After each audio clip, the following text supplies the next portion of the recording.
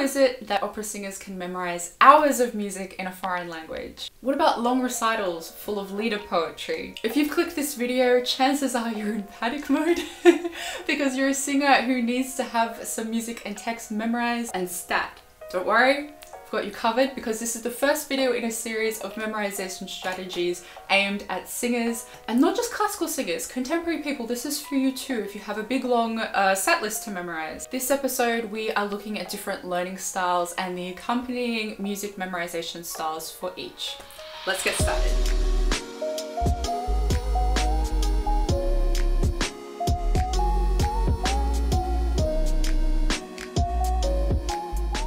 So today's video is based around the VARK model. Now you've likely heard of the VARK model even if you think you haven't heard of the VARK model before. So it was developed by psychologist Neil Fleming in 1987 and it identifies 4 types of learning styles: visual, auditory, reading, writing, and kinesthetic.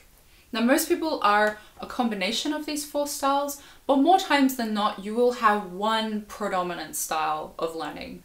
More than 90% of teachers internationally believe that learning styles are a thing, but it's now been largely debunked by science. It's an attractive concept that gives kind of BuzzFeed quiz energy, like, you know, what Harry Potter house are you? You know, what learning style are you? The science says you're not going to learn information any better if you follow techniques that align with your learning style.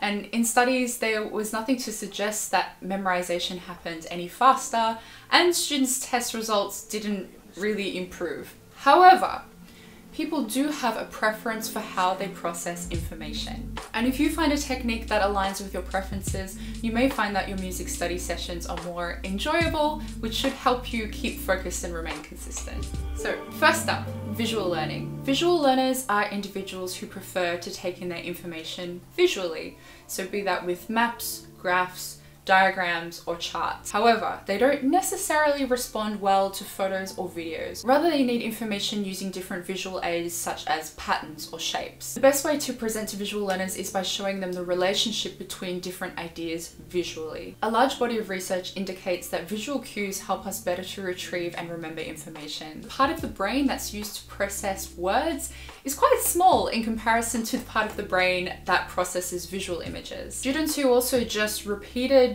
words did pretty poorly on recall as opposed to students who made visual associations with the words. Other studies have shown that visual learning strategies lead to a better recollection of memories than any other learning style. You may be a visual learner if you're skilled at observing your surroundings, you have a strong sense of imagination, that you may be artistic, and that you may find yourself mentally reading the score in your brain as if it were a photo. The first visual learning strategy may be particular use to you if you find that you are someone with one of these more photographic memories. Now, mentally going through the score as you're trying to remember what comes next takes a huge amount of processing, and that can be quite slow and inefficient. You may also find that for whatever reason that if you need to look at a different edition of the score and things aren't in the place you usually expect them to be, that it can be quite discombobulating. Enter visual shorthand and symbols. So it can be useful to draw little pictures or symbols above the words of your score to act as memorization anchors. Now these will be completely personal to you. Whatever symbol makes sense for this particular word association. So you may draw a little picture that corresponds with the word itself, but if it's in a language you don't speak, your picture could relate to a word that sounds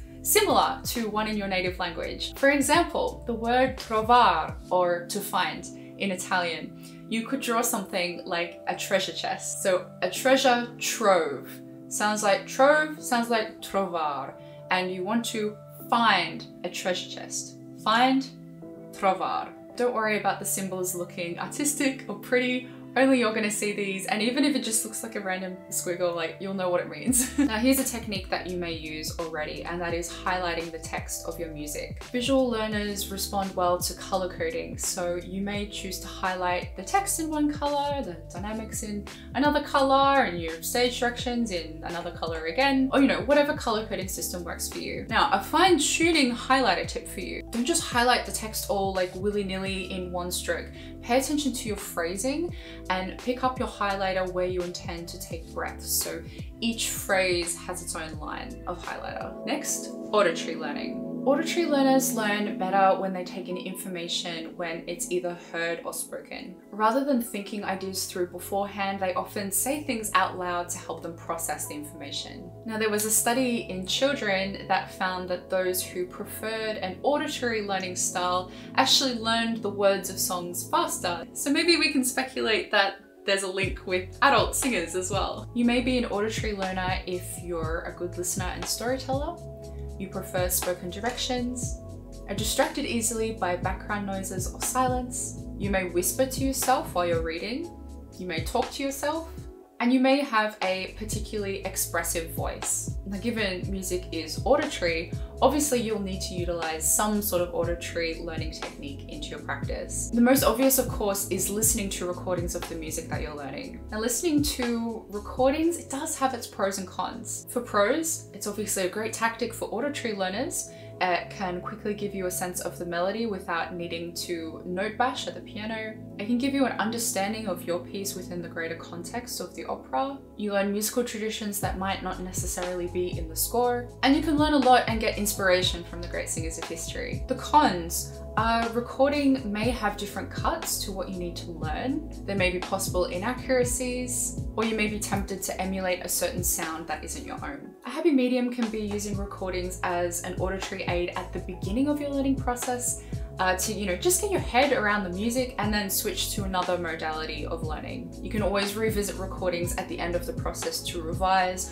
or to further understand certain aspects of vocal approaches or style. And be mindful of the recordings that you choose, make sure that they're well trusted and use a lot of varied sources. Alternatively, you can record your own voice speaking the text. Now, it's useful to do this in a declamatory style as if you were an actor reciting the text, and also in the rhythm of the music to make sure that you're learning it accurately first time round, because unlearning rhythmic mistakes is just You can also record your singing lessons or coachings and listen back. There are also MIDI file resources and learning tracks available for purchase online. Or if you can't find one of your specific piece, many coaches can record one for you for a fee. In my opinion, that's well worth the money, especially if you need to learn like a whole role really quickly. Another strategy, if you have a very understanding family member or friend, you can turn your study session into a conversation. So you can speak the text out loud while your partner follows along the score, and they can prompt you where you need it. Reading and writing learning. Reading and writing learners consume information best when it's in words, whether that's by writing it down or reading it. You may be a reading writer learner if you prefer reading by yourself rather than having someone read to you or listening to an audiobook. You like researching. You like words that have interesting or unique meanings and backgrounds. You enjoy using lists and ordering things into categories. You may read as a hobby, and you may prefer to have closed captions on videos that you watch. Now, the most obvious strategy in this learning style is to write out the text. However, how you choose to do that is up to you. The simplest is writing on a piece of paper or in a notebook, either looking over the text that you've written, or you may like to write it out a bunch of times. But you may also like to write each phrase on its own flashcard. That's a technique that I'll cover in depth a little bit more in a future video. I personally like to use a whiteboard for memorizing text, as I find not only does it fit like quite a lot at just a glance, but I also like being able to take the information in just a little bit more gently and diffusely from a distance. You know, like rather than having my head in a notebook. The next technique is one that I like to call the coding method because it looks like a cool code. I pinched this off another YouTuber called Lauren Tothero, who is an actor.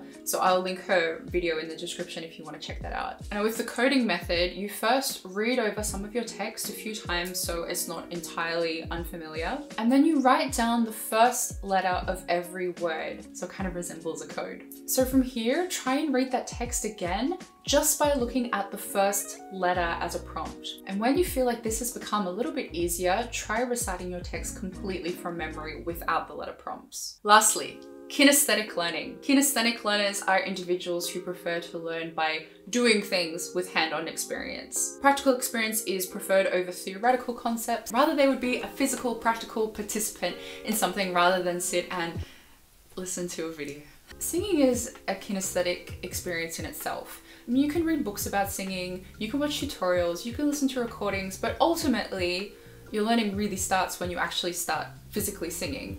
You may be a kinesthetic learner if you tend to get bored in a traditional classroom.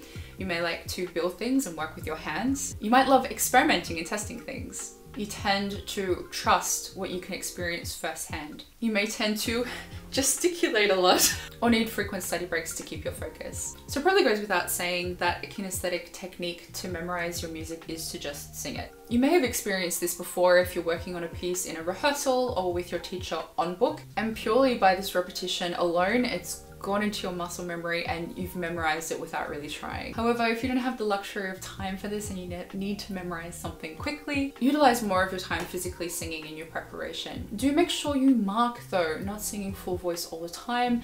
As you know, that's a very, very good way to tire yourself out. You know, be smart. Alternatively, you can associate each phrase with a gesture. So for example, Rodolfo's aria in La Boheme.